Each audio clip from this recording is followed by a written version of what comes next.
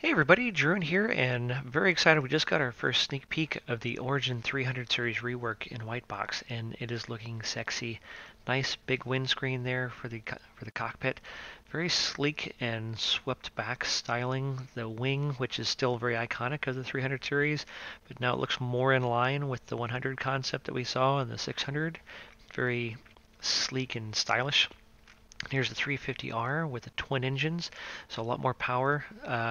Probably a little bit less cargo, but very, very beautiful. I'm very excited to see this finally being built. There's the cockpit. Nice big windows, a lot more room, not nearly as cramped as the old one. And looking back into the crew little cabin area, looks like we've got a bed, a little sink, maybe a mini bar, a lot more room to walk around inside. Looks like some weapon racks there. And looks like you step up into that area in the back. So underneath is where the cargo is stored. A lot more room inside. So those long trips in the verse, you can get up, wander around, leave it on autopilot.